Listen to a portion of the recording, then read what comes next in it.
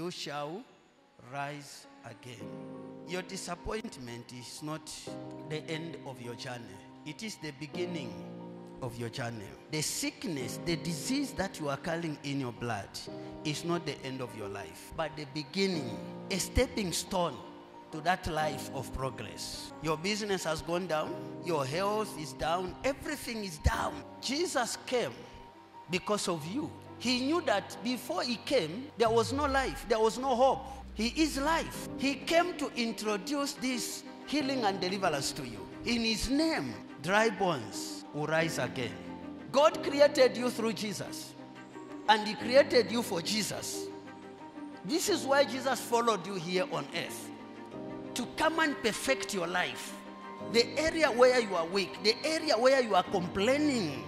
Are you a politician? Are you a lawyer? Are you a teacher? Are you a doctor? A trained nurse? You are crying for employment. You are just counting years. I graduated 2 years ago, 3 years ago. Jesus is here now to give life to your document. Are you in the hospital? Are you a woman? They are saying, look at your age. You'll never give birth again.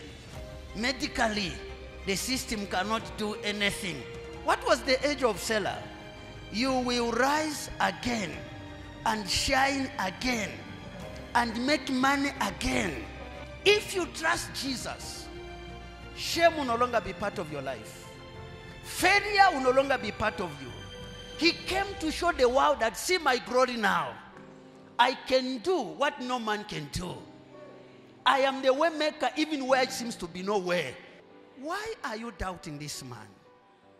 The giver of life, the life himself, your future, your destiny, the one who understands your weakness, the one who knows the area where you need him.